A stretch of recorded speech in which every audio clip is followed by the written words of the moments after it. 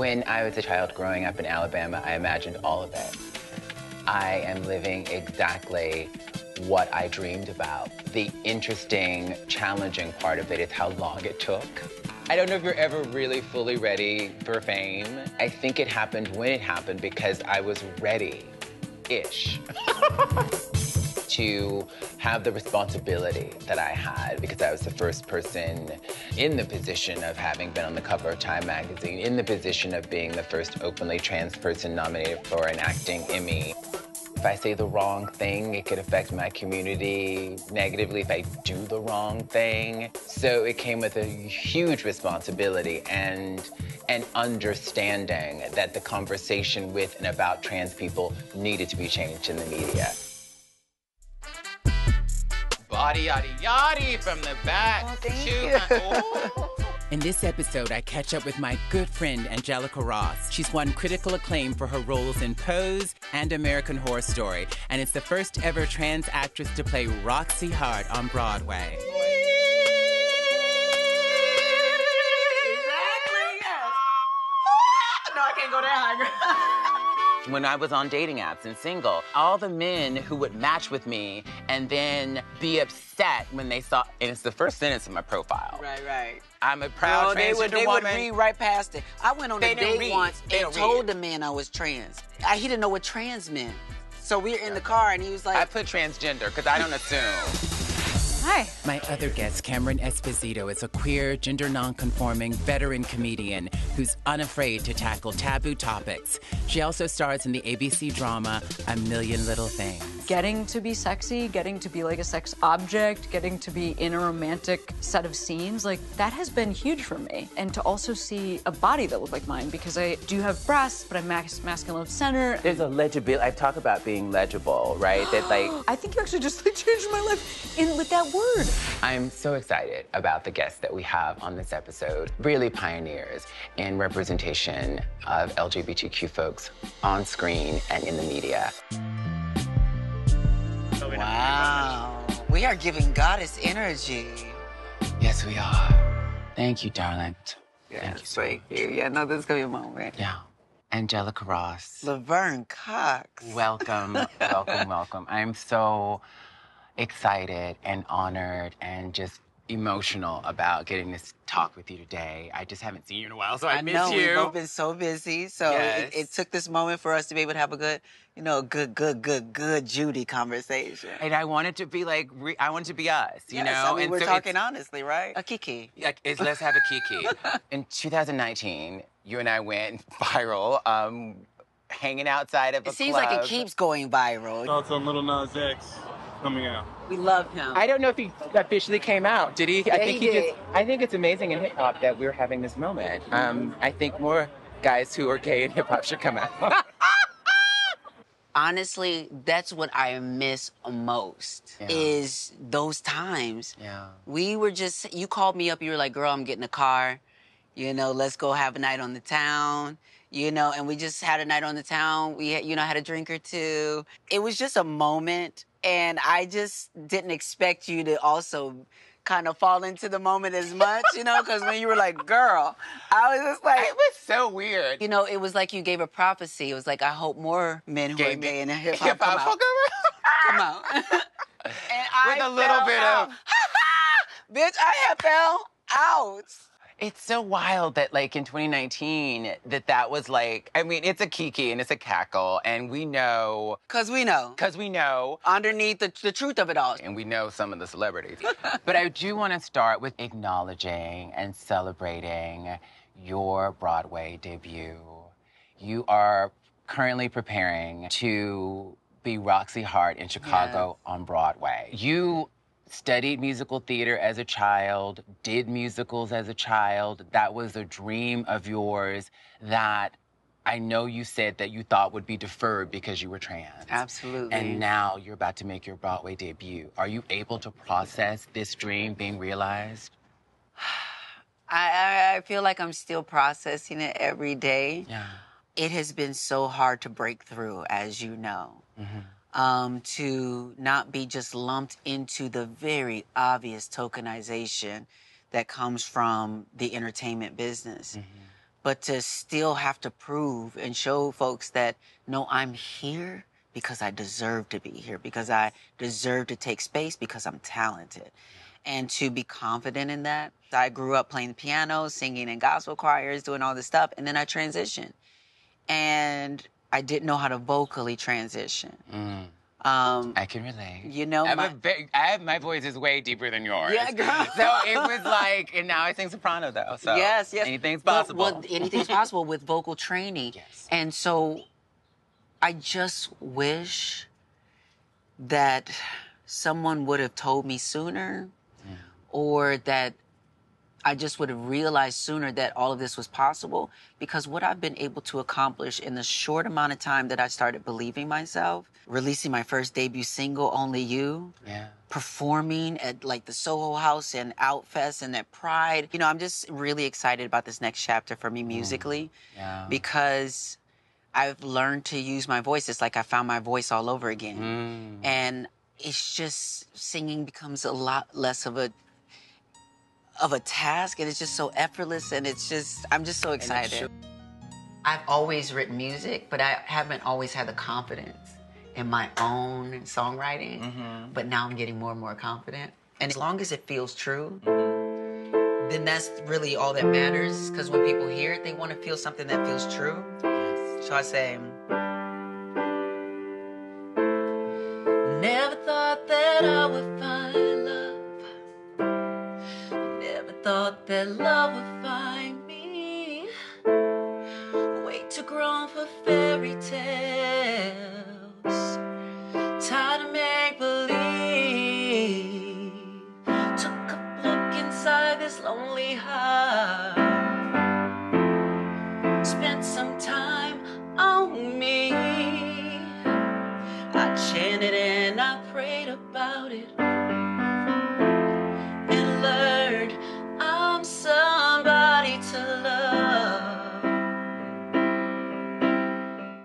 I know you're studying with a wonderful acting teacher named Brad Calcaterra. And a lot of what Brad did for me was allowing me to tap into the kid that liked to play. That kid who didn't have a censor, that kid who didn't like have people calling me the F word and calling me a sissy and saying, you know, don't hold your wrist that way, and that kid who was just free. And that level of freedom is what I need as an artist, and what I love about being an artist is, in particularly playing characters who are deeply flawed, in ways that I feel like I necessarily can't be as Laverne Cox do. You know, we get to be navigating messy through our respectability. You know, I could get to be messy through the characters, and it is the best gift ever. I mean, Candy, I got to be. Listen, Candy said a lot of things that Angelica might not. Well, I do go there sometimes. I'm like, really, I girl? I do go there a lot. I go there a lot. But, you know, I really got to pay homage to the girls with Candy. Shush, mom, girl. Enough of your lip, Electra. It's hammer time, bitch. The girls have hammers. The girls have had hammers in their bags. But you know what? It Decades. shows to the fact that sometimes we have to grab whatever we can. To protect ourselves. At first, I had mixed feelings about the hammer becoming a whole thing. I was glad that everyone could laugh along with the situation, but I wasn't sure that everyone would understand the context. What's underneath that, why a girl like Candy would be carrying a hammer in the first place. It's not just because she's some wild character, but it's because girls like us sometimes need to grab what we can to be able to protect ourselves. Absolutely. So, but I realized that it became a conversation piece and an opportunity to always talk about that. So I appreciated that. You really just have to unmatch and delete and move on. Yes, unmatch, delete, move on.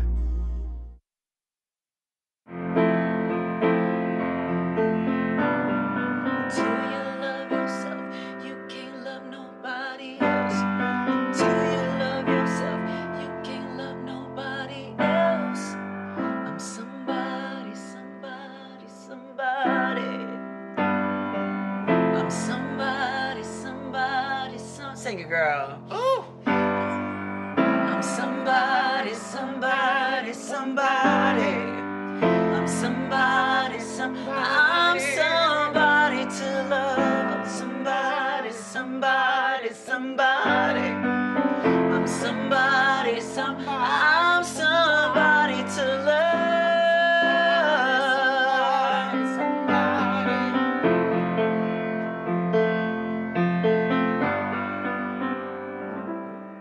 it's like, what does that look like? What does that self-love look? Because we hear RuPaul say it all the time. How are you gonna love somebody if you don't love yourself? But what does it look like in practice? It looks like saying no sometimes to things that don't value you. Absolutely. And for the trans girls out there, knowing that we have value, that we are anointed, and that we don't have to settle for crumbs.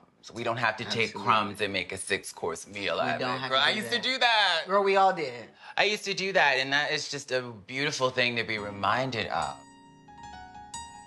Just a few years ago, it was in 2020 when I was here in LA, and a friend was like, let's go take a walk in Griffith Park. And like all of a sudden, like this dude is asking the time, then he asks if I'm a man or a woman. My friend says, F you, and he had one of those folding chairs and he goes after my friend. And then my friend, yes, it's triggering.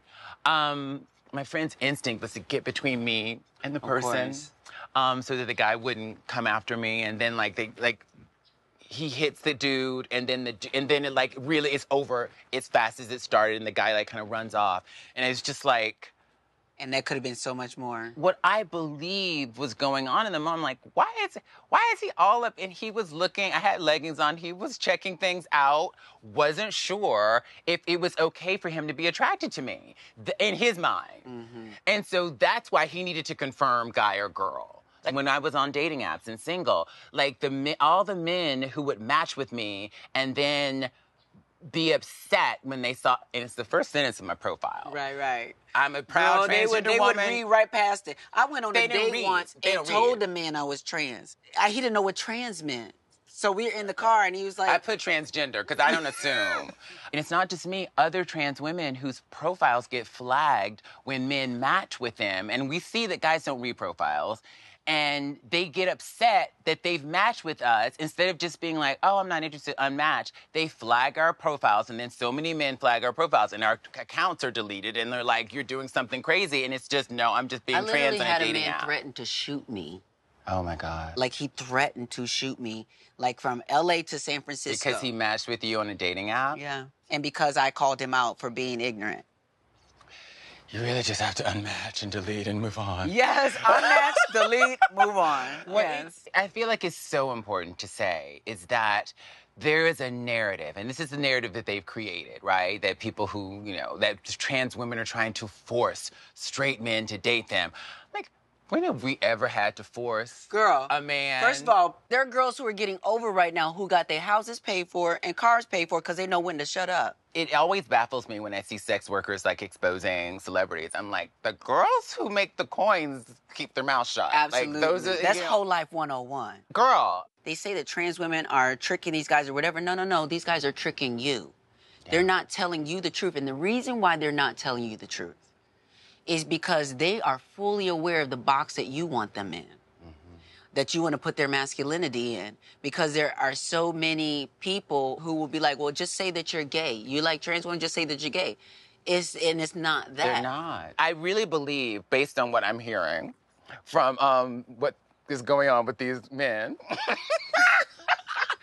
based on what I'm hearing, a lot of them are just freaks, and they like a lot of things, and they just want to do a lot of different things. And I think a lot of times with sex workers, it's really about the, you're paying for the experience, experience and the anonymity, and for you to keep your mouth shut. Absolutely. And so I think that it's deeply problematic when, people hear that a famous man is with a trans woman and they automatically say he's gay. Because then that is disavowing the womanhood of trans women. Absolutely. And it is also, not acknowledging that sexuality exists on a spectrum and that you can be into a trans woman and just be completely straight. You can be pansexual. You can be bisexual. There's so many different things, and it should all be okay. It should all be the stigma, it's so exhausting. I can't believe in 2022 we're still dealing with stigma, and that there are so many men, celebrity men, famous men,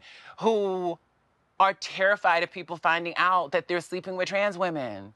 I honestly can't believe it. I really can't. I'm happy for my girls who are making their coin, though. Girl, let me tell you, I consider going back on the whole block. I'm still considering Going back on the whole block. I joked about what would my Eros profile be. The first trans woman on the cover of Time magazine to be nominated for an Emmy. Girlfriend experience. Let me tell you, girlfriend experience, $5,000 an hour. What would it be? Could you imagine? Like, God forbid I have to go, you know. Listen, I'll keep my mouth shut.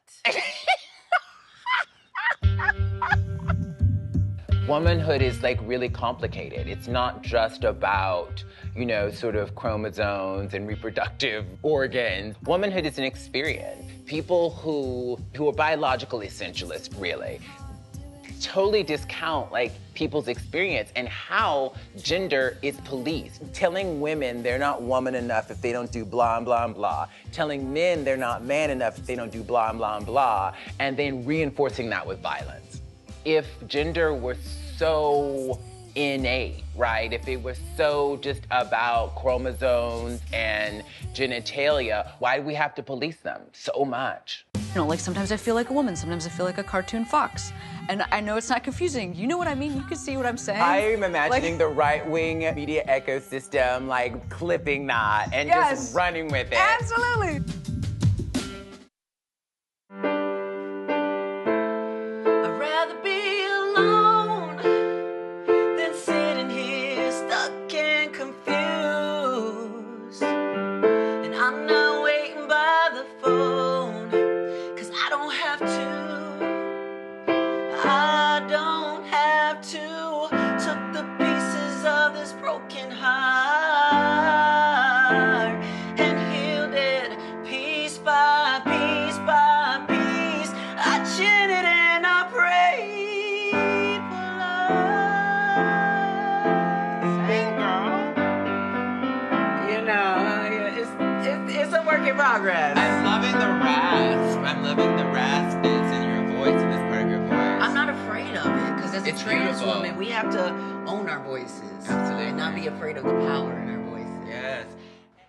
A lot of us started out. I remember like Trans 100. Yeah. You know, and we all come from this like grassroots kind of organization space. And there's so many of us that if we look back now 10 years, so many of us have been there this whole time doing this work. Yeah. And now so many of us are in our own lane of success. And I don't know, but I feel like, it feels like we're letting the community down because we're allowing the industry to put one of us in each corner. And sometimes it's very easy because we need to work. So it's easy to keep us apart and keep us busy. But if we don't recognize that that is the oldest trick in the book of white supremacy, is to divide and conquer. So we have to find ways to come together and build power together, because I think we're stronger together than we are as individual stars. I have been reflecting on what, you know, really, what would that look like? Why haven't I had that vision, right? I haven't thought of the collective in the way that you're talking about, and why don't I have that vision? And I think a lot of it is I'm still in survival mode. As successful as I seem on the outside, there is a part of me that's like, girl, you're lucky to be here. They will take this away from you in a second. If they blacklisted Janet Jackson, Eartha Kitt back in the day, they can do it to you. That narrative plays for me. But let me tell you something, Laverne. Yes. I'm looking at you right now. Ain't nothing about you they can take away. Do you understand what I'm saying? And so even though people say you're too radical, I'm too radical for certain spaces. I don't get all the bookings I probably could get. I'm not associated with all the brands and companies I could be associated with because of my mouth. But what I know is can't nobody pay me for that. Not unless it's scripted. Do you understand what I'm saying? Scripted. So, but my essence of who I am and bringing my word and bringing my power to places, can't nobody take that from you, Laverne. Thank you. You're Laverne Cox. Indeed, I am. And I'm still, but I have my insecurities, and I feel like I understand how the system works and how there's just, I feel like there are people waiting for me to mess up, and so I can like be taken down, and it's bigger than me. It is my whole community that could be affected if I say or do the wrong thing because I'm the first trans person to do this and this and this and this. And yes, that's way too much pressure to put on oneself, but Angelica, is that not the truth? Are there not people out there waiting for us to like do or say something and make it an indictment of our entire community? And no one's going to be perfect. No one's going to be perfect. But that's I've how not you been know perfect. that they're not allies to begin with. Amen. Amen. Thank you so much, Angelica Thank you Ross. for sharing your spotlight. Miss Ross. Miss Laverne Cox, this good lighting. Thank you. I'm really trying to have fun with the glam part of it. Like, sometimes it gets like burdensome with all the fittings, and trying to squeeze in the clothes can just be a whole thing. I hear you. I mean, I'm wearing a t-shirt, so, you know, we're having slightly different experiences of today. Cameron Esposito, welcome. How are you feeling today? Well, Laverne, first of all, I'm thrilled to hang out with you. Second of all, I'm realizing I no longer remember how to sit in a chair. Do you know what I'm saying? Where you're just like, I keep thinking, how does my body go? Do I look like I know how to sit in a chair? You do. You look very relaxed. You look very at ease. Now, why are you questioning the act of sitting right now? What is going on? You know, I'm aware that there's a camera. Yes. And I am very aware of my bod and how I'm going to be perceived, and I'm trying to understand how to stay like present with you because you're somebody I respect and I want to have a conversation. But then I also want to make sure that whoever's watching at home gets the right impression. You know what I'm saying? And it's a lot to manage. Yes. That sounds very like you're self-conscious. Is that accurate? Would that be an accurate Girl, yes. Okay. So yes. I certainly have that, and I had it a lot more when I'm younger. I'm 50 years old now, and I did a student film many years ago, an NYU student film, and I had to play Marsha P. Johnson, which was an incredible honor. And Marsha's look was very different than the high femme, you know, cis-assuming thing I was going for in 2004 that I'm probably still going for. And so we had a makeup artist, and I didn't look at myself. I didn't look in the mirror. I had no idea how I looked until I saw the film. Wow. And what I learned from that is that I'm thinking about how I look, I'm not present. I can't be in the work, and I have to let that go. And even though I'm like glammed and beat for the gods and, you know, all the things that are going on here. Yes, by the way, an excellent track of yours. Just wanted to say. Oh my God, you know my song. Yeah. Beat for the gods, dusted and carved, just barely fitting, and this face is fitting. Beat for the gods. I got it in own the rights person. to that I got song. it in Yes. person. Okay, Yes. please.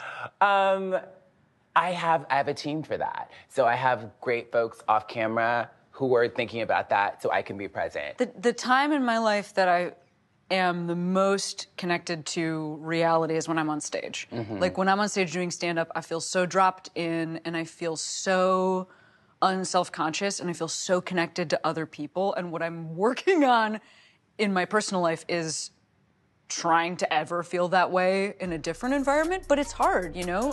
The straight, cis, white dudes I'm friends with they've got every category of privilege that know me are not confused by what we're talking about.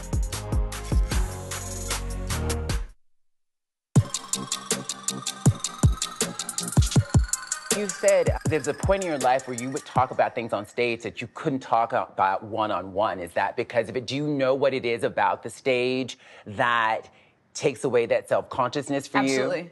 Yeah, I think it's the safety of the anonymity of telling a bunch of strangers. I'm never going to see them again. They're not going to ask me follow-up questions. Literally, I can have them kicked out if they do. I'm very in control. And, you know, I think I had a tough coming out experience. I felt very shamed as a kid about my body and my gender. And so I think when I found stand-up, it was an opportunity to tell a bunch of people in a way that I felt safe who I am. I leaned in and I kissed her. And your gasps are not out of place. It was incredible. This kiss, it was like the guy in Memento realizing what his tattoos meant.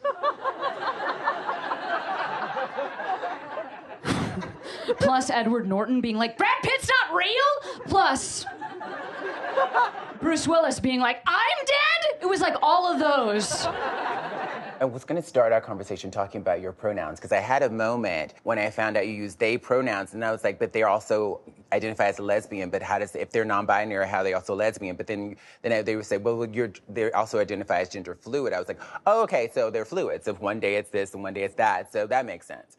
But for a lot of people, they might not get that you use lesbian, you use gay, you use gender fluid, you use they, them pronouns, you use she pronouns. Totally. So for some people that is confusing, but gender, can it just be fluid? Can't we just like...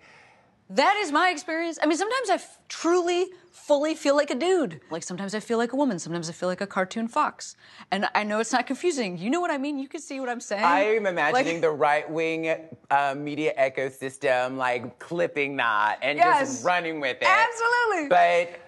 like, I use she... Who cares? Yeah, who cares? I use she and they, and I know that, like, some people don't get this question at all, but I get it all the time because I like a little pronounsy. Like, this is some of the stuff that I'm saying. Like, the other thing I will say is that the people that know me, they don't seem confused by this. My friends, the straight, cis, white dudes I'm friends with they've got every category of privilege that know me are not confused by what we're talking about. Yeah. So sometimes I also think that it's like a limitation based on experience, right? And there are a lot of people who have to stay closeted about different aspects of who they are because of where they live, because of what their job is, because of what their family situation is.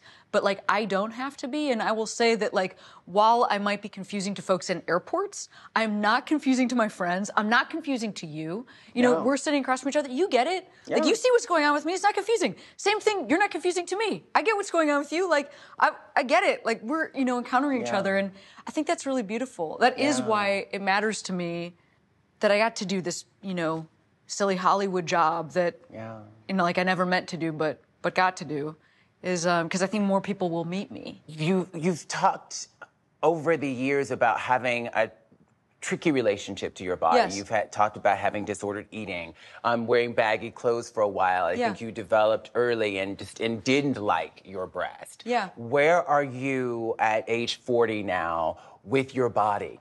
I'm like closer than I've ever been to love. Right now, I'm on a network drama. A Million Little Things. A Million Little Things. I've had to take my shirt off on camera, which I've never taken my shirt off on camera before.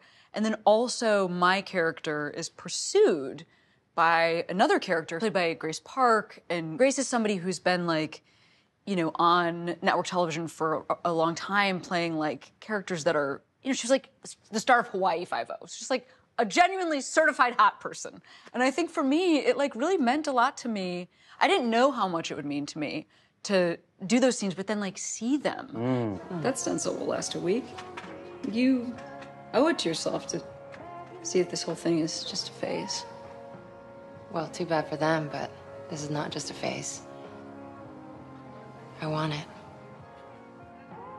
Getting to be sexy, getting to be like a sex object, getting to be in a romantic set of scenes, like, and arcs, you know, that has been huge for me. And to also see a body that looked like mine, because I do have breasts, but I'm masculine of center. I don't even feel like I've seen a lot of bodies that look like mine on television, certainly not like a network television. But it is still challenging. And I think part of the reason is that, like, for me, today, and this, you know, could change, I don't think there's something I'm gonna do to change my body. Like, I don't think I'm gonna surgically alter my breasts. And so you don't think you have dysphoria? It is a dysphoric thing, but I think some of that dysphoria is not like me alone in a room looking in a mirror. I think some of it is me looking at culture. You know, when there is a non-binary, gender non-conforming character, that person is usually like so thin or flat-chested. So like when I first watched The L Word, I was like, amazing, like Shane, like I'm a Shane, I'm clearly a Shane. But then, you know, Kate Menig would take her shirt off, and it's like, well, but that person doesn't wear a bra, and like, I know I have D-cup breasts. Like, I like to wear makeup. You know, even to get like some makeup done for this today, sometimes folks will be really gentle and ask like, so do you just want like you know, essentially men's grooming. And I'm like, no, like, I'm like Bowie. Like, I like glam. Yeah. You know, but it's a presentation that feels very me that I didn't see a lot. Yeah. So I think it was hard for me to feel comfortable. And I think I felt very patrolled. You know, people would make a lot of comments on my body. People still do. Thank you for that word. That is exactly what I've been trying to describe. Language is also a place of struggle. When you have the language, it kind of can be so illuminating, but tell me more.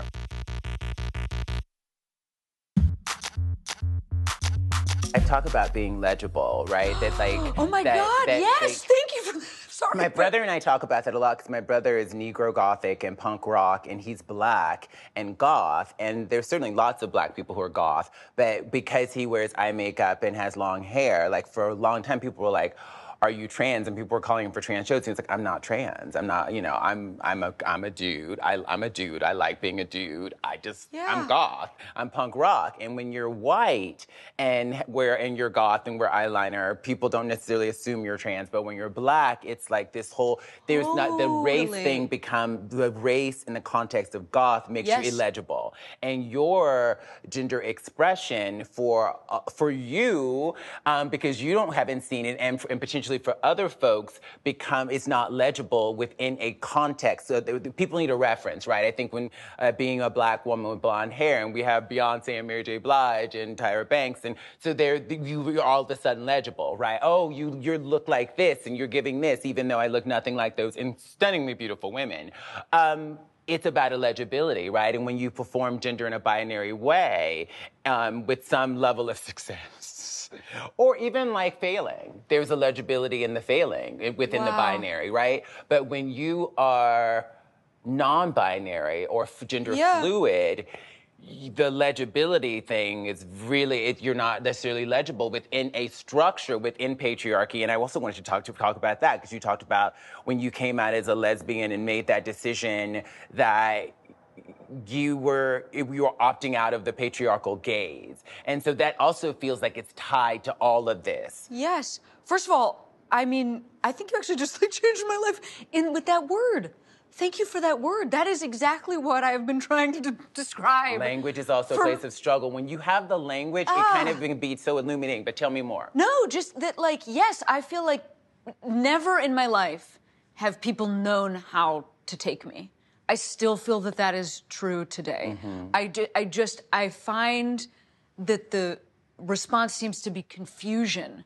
Sometimes the confusion is rude. Sometimes it's not. Sometimes it's just like somebody genuinely does not know what's going on. And all of that is hard to navigate. Like, it doesn't have to be cruel for it to be exhausting, you know, to just be like, oh my God, how much more explaining do I have to do, you know? And now I feel like what's so amazing is that, you know, I'm in a relationship with somebody who loves me for who I am. I get to have a job where I get to be myself. That's so not true for so many people. What an incredible position of privilege. Yes. I get to show up and people are like, what would you like to wear at this point? That is bonkers to me that is true, you know? And that I get paid like to have this hair. I mean, it's just like not stuff that some people get to have, but it still is a burden to just be outside of legibility, to just be a source of confusion, but also a person. Some of us are just hardwired in certain ways. Some of us are introverts, some of us are extroverts. Some of us are straight, some of us are queer, some of us are cisgender, some of us are trans. If we are not living in the truth of that, who we are, that is not sustainable. Living a lie is not sustainable. And for me, 25 years ago or so, I was wearing makeup and women's clothes every day, but I had not medically transitioned. So I was in a very kind of gender non-conforming space. And going out on the street, riding the subway, walking into a delicatessen as a gender non-conforming person is hell. It is hell on earth. Gender nonconformity was like my compromise because I had internalized so much transphobia that I couldn't accept that I was a woman, and a lot of the ways in which I had imagined trans women being didn't comport with like the feminist politic that I had, didn't comport with like the strong woman that I saw in my mother and the women that I admired. And then I met these very elegant, smart, awesome trans women. And I was like, oh my God, this is me and this can be me, and I can be a trans woman and not be a bimbo and not be, I don't know what, I just had all these sort of misconceptions about who trans women and trans people were. And it was an ownership that felt so empowering of like, I am a transgender woman. That is what's been going on with me. And it was just like, having a name for it too was just like, it was just such a relief more than anything. That didn't necessarily make my life easier in terms of the world, but in terms of my relationship to myself. Abso-freaking-lutely. And at the end of the day, that's what it's about. That person has maybe received less feedback in their life than like you and I have received. 'Cause I have received a lot of feedback. Oh, I've received a lot of feedback. One of the things, I think you said on a podcast that one can joke about anything. Yes. And I would love to parse that out with you, because we're in a moment with comics where a lot of comics are very frustrated with what they're calling Yes. wokeness, and you can't say anything anymore, and people don't have a sense of humor, especially those trans people. And I think I'm hilarious. You are, yeah, absolutely. And so there is a lot of conversation now about what can be said, what can't be said, and then the harm. And I've always, thought free speech has consequences. And when you joke about marginalized people who already have high suicide rates, high murder rates, who are deeply discriminated against, I'm talking about trans people right now, that the consequences often are for people who are already the most marginalized. So for you as a comic who feels that we can joke about anything, how do you land, and as a queer person, how do you land with like comedians who want to say things that a lot of trans folks specifically, it just seems like it's trans stuff right now that people are having issues with. What's your take on that as a comedian who believes you should be able to joke about anything? I do believe you should be able to joke about anything. So to me, what it sounds like when I hear comics talk about feedback as if it is censorship, those are not the same. To me, what it sounds like... Feedback is not censorship. Feedback is not censorship. Feedback is not censorship. Mm-hmm. I like... To me, it sounds like, first of all, that person has maybe received less feedback in their life than like you and I have received. 'Cause I have received a lot of feedback. Oh, I've received a lot of feedback. There's feedback coming right now. If I open my phone, there is a plethora of feedback. Yes. So, the idea that somebody would have something negative to say about my stand-up, I have never done stand-up without that. Like, the moment I took a microphone and walked on stage, people gave me feedback. I am sure that is also true for you in your career. So whenever I've gotten feedback walking out the door. I too. I get feedback walking out the door. I can't walk out the door. Yeah, I got feedback from my parents when I was a kid growing up. Yes. So the idea that this person is, first of all, throwing a fit, I want to be like, wow, what a life you have had, that this is a new experience for you to receive feedback. The other thing that I think is interesting about this fit that people are throwing is the idea that like you and I don't get even more heat from the queer community, the trans community. Like, as a gender nonconforming person, gender fluid person, when I get up on stage, I am representing a community. So it's not just that I've heard feedback from other people, I've heard a ton of feedback from our own community. I mean, is this your experience as well? Oh my God, yeah. And it's been the most painful, hurtful, difficult when my community is disappointed, when they are, and that's happened far too many times, and it's devastating. And it's like I haven't done, especially because for years there's more trans representation now, but for many years it was very little. And so there was like, if I do something wrong or say something wrong, it affects an entire community, and that's like huge. responsibility. And so it's devastating when my own community is disappointed. And then look at the grace. Look at what you've had to do. You know, you've had to be who you are and be a part of this marginalized community, and then receive that feedback and keep your head up and endeavor to improve and go on. So I guess honestly, I hear those comics, I just think you sound like a big baby. Like, that's what you sound like to me. You do not sound like somebody who should be doing the same job that I'm doing. Like, I think it just sounds like I might be better at my job than you. Or that you might be better at your job than them. This was so wonderful, and I feel like I want to check in with you in like a year, 6 months to a year, and see where all of this is, all the things that we've talked about. That sounds great. Okay, fine. We'll just turn this into an actual friendship. You've got it. I want to shout out everyone who has the audacity to follow their dreams. It is really scary to take a chance, to take a risk and follow your dreams, particularly if you're an artist, particularly if you are a person who desires to sing or act or model. And these businesses are really hard to get into. And the proliferation of trans folks making music and being signed to labels and on television, writing, directing, doing all the things. It is so beautiful and awesome, and I am so inspired by you. I really am inspired by everybody going out there and having the courage to live their dreams and to be visible. Visibility is not revolution in and of itself. It needs to be accompanied by social change, by systemic change. But visibility matters, and representation matters, and your story matters. And creating spaces so that you can tell your story. If you're not seeing it out there, we need it. It can change the world.